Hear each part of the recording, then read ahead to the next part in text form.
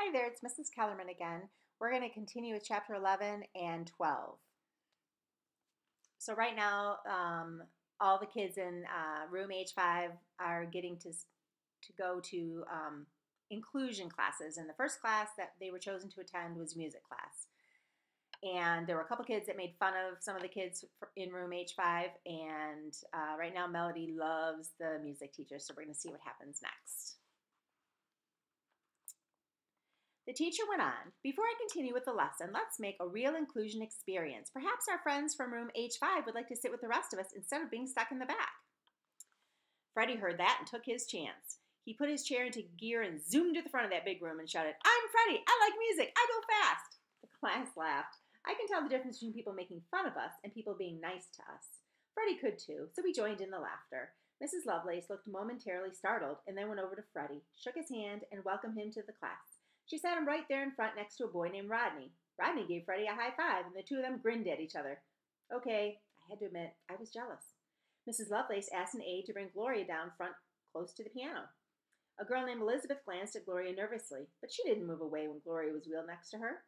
Elizabeth's best friend is a girl named Jessica. At recess, they sit together near the fence and share granola bars. I've always wondered what they whisper about. I also noticed that everything Elizabeth does, Jessica tries to outdo, like if Elizabeth beats her running to the fence, Jessie insists they run again so she can win too. Or if Elizabeth gets a new book bag, Jessica will have a new one the next day. So when Elizabeth started talking to Gloria, who looked terrified, Jessica raised her hand and asked if one of the H5 kids could sit next to her. Maria might have trouble figuring out some stuff, but she's a real friendly person. "I want to sit by the blue shirt girl." "I want to sit by the blue shirt girl," she demanded. She stomped down to Jessica's seat and sat down next to her. Then she jumped back up and gave Jessica a hug, and then gave a hug to the kid sitting closest to Jessica. One kid stiffened up when she touched him, but I was surprised that most of them let her hug them. Molly and Claire, since they were standing, had no choice. "Ooh, yuck," Claire whispered. "Cooties," Molly whispered back. Mrs. Lovelace raised an eyebrow, then cleared her throat. "Seems like you two like to stand. You'll continue to do so the rest of the week." "Oh, man, this sucks," I heard Claire say. Molly had sense enough to say nothing. Maria didn't notice. She even kissed Claire on the cheek. That was funny. Willie ended up next to a large, friendly boy named Connor. Ashley and Carl were absent that day, so that left me sitting in the back of the classroom by myself. The room got real quiet. I suddenly felt cold, like the air conditioning had been cranked up real high. I got goosebumps. The teacher looked around the room, expectation on her face, I guess hoping that somebody would volunteer to take me. At that moment, I would have given anything to be back in our Bluebird room instead of sitting here with 30 kids staring at me.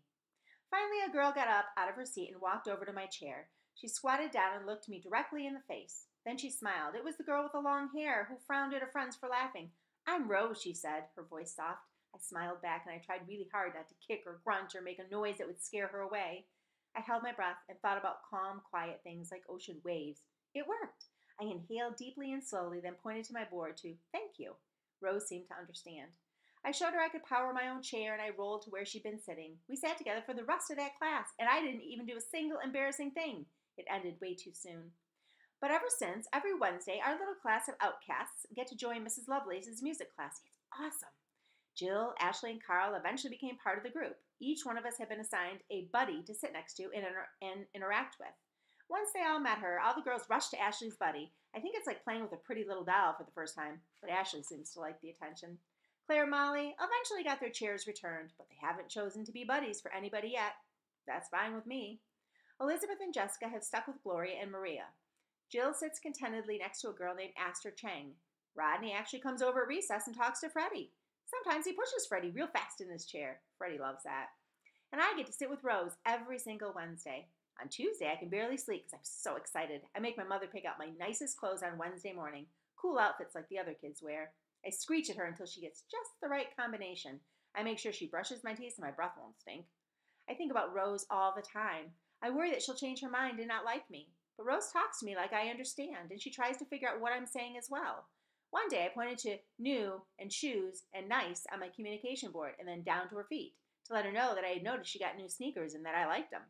At first she seemed surprised that I could do this, especially since it sometimes takes me a long time to make my thoughts make sense using my board. One day I pointed to music and bad and stinky, then I started laughing. Rose didn't get it at first, so I pointed to the words again, then pointed to Mrs. Lovelace, who was playing some kind of jazz music on the CD player. I'm like Mom, not a big jazz fan. It confuses me because it doesn't have a tune. Rose finally figured it out and said, "Oh, you don't like jazz?" "Me neither." We both laughed so hard Mrs. Lovelace had to put her finger to her lips to tell us to hush. Never in my life have I had a teacher tell me to be quiet because I was talking to somebody else in class. It was the best feeling in the world. I like the rest of the kids. I felt like the rest of the kids. Rose tells me secrets sometimes. I know she bites her fingernails and she hates milk. She goes to church every Sunday but falls asleep until it's over. Me too. She has a younger sister just like I do. She even likes country music. Sometimes she tells me about trips to the mall with her friends. It would be so tight to be able to do that. Chapter 12. By the end of October, the inclusion program has been expanded. Maria and Jill have been added to art and gym classes, and Freddie and Willie go to science. Me? It's the first time I've ever gotten to change classes for different subjects in my life. Now, when the bell rings, instead of wondering what's happening out there in the halls, I'm out there too. It's awesome. I plow through the crowds in my electric chair like a power mower in thick grass. Sometimes kids wave or say, "What's up?" Every once in a while, someone will even talk to me in the next class. Cool. But inclusion doesn't mean I'm included in everything. I usually sit in the back of the room going crazy because I know the answers to things and can't tell anybody. "What's the definition of the word dignity?" one of my teachers asked a few days ago. Of course I knew, so I raised my hand. But the teacher didn't notice the small movement I'm able to make. And even if she were to call on me, what then? I can't very well yell out the answers. It's really frustrating. During parent conferences earlier this month, my parents came in to meet Mrs. Shannon and the other teachers. Instead of leaving me on my own in a corner somewhere, Mrs. Shannon pulled me into the circle of teachers who are involved in the inclusion program. "She's so great." She patted the arm of my chair and smiled. "This child's got some serious smarts. She's going to be our star in this program." I did my usual screeching and kicking. I think I would have kissed her if I could, but that would have been pretty sloppy, I guess. "Well, it's about time somebody recognizes what we've always known," my dad told Mrs. Shannon. "We really appreciate the opportunity to let her show what she can do." Mom was especially pleased to find out I'd been assigned a mobility assistant, an aide of my own. "Finally," Mom sighed, relief in her voice. "We've been asking for this for years."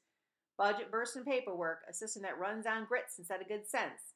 "I'm so sorry," Mrs. Shannon replied, shaking her head. "I'm trying to get all the students in H5 the services they need, but I smacked an aide for Melody way up on the top of my list, so we'll see how it goes. I'm expecting a wonderful school year." "So cool," I tapped on my board. "An aide. Wow, this person's job would be to take me to classes, sit with me, and help me participate. I wonder what she'd look like, or maybe I get a guy. Would he be young and cute or old and grumpy?" The very next day, my new aide was at school before I was, chatting with Mrs. Shannon in room H5 as we kids were wheeled in. She came right over to me, took my hand. "Hi, Melody. I'm glad to meet you. My name is Catherine. I go to the university. I'm going to be your deals and wheels every day." She talked to me like I was just like any other student, not a kid in a wheelchair. I tried not to kick, but it was hard to hold in my excitement. "Cute t-shirt," she said as she checked out Tweety Bird on the front of the new lavender top Mom had bought for me. I pointed to thanks on my board. "What's your favorite color?" she asked then. I pointed to purple, but then quickly slid my thumb over to green. I grinned at her. "You're quick, Melody. I can see we both like weird colors. We're going to get along just fine." Catherine was dressed in purple tennis shoes, green tights, a purple suede skirt, and the ugliest green sweater I've ever seen. I wanted to tease her about her outfit, but I didn't want her to think I was mean. After all, I just met her. I searched all over my board for a way to jokingly make fun of her clothes, but I couldn't think of a way to do it, so I gave up. It is so hard to say stuff. So now it's Catherine who helps me at lunch so I don't make a mess, and Catherine who reads off the answers I point to on my board. She'd added some more words and phrases to it, and she's helped Mrs. Shannon order the books I need to read. She even makes sure the headphones don't fall off my ears. The regular 5th grade language arts teacher, Miss Gordon, is not much older than Catherine. She almost explodes with energy and makes books seem like live-action plays. She jumps up on the table. Sometimes she sings. She lets the class act out parts of stories, and sometimes she even turns books into games. "Vocabulary bingo," Mrs. Gordon announced one morning. "Donuts to the winning team." As they played, my classmates broke their necks to get the right definition, screamed out answers, and groaned when they messed up. In just half an hour, every student in the room knew all 20 vocabulary words. Miss Gordon gave donuts to the losing team, too, but the winners got the ones with the chocolate sprinkles. I knew all of the definitions, but the other kids moved too fast for me. Chocolate would have made a mess of my clothes anyway. One unusually warm day this week, Miss Gordon brought in fans and spray bottles of water and let us eat popsicles in class. Orange ones, of course, in honor of Halloween, while she read poems about pumpkins and ghosts. Catherine held my popsicle for me with a paper towel under my chin. We didn't spill one drop. Miss Gordon does other cool things, too, like when she decided the class would read the story of Anne Frank. She had kids take turns squeezing into a small space she had built under a table so they could understand how Anne might have felt. I couldn't do that, but I